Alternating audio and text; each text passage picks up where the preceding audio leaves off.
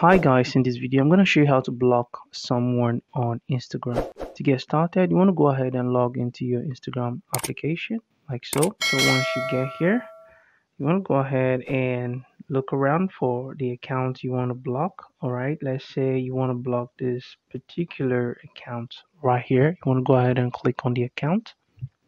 And once you get here, you want to look at the top right corner where we have three dots. You want to go ahead and click on them. And then you want to go ahead and click on the second option here, which says block. And once you get here, you're going to see two options. One says block this person and other accounts that they may have on Instagram or create. And the option says block this particular account. So we just want to block this particular account.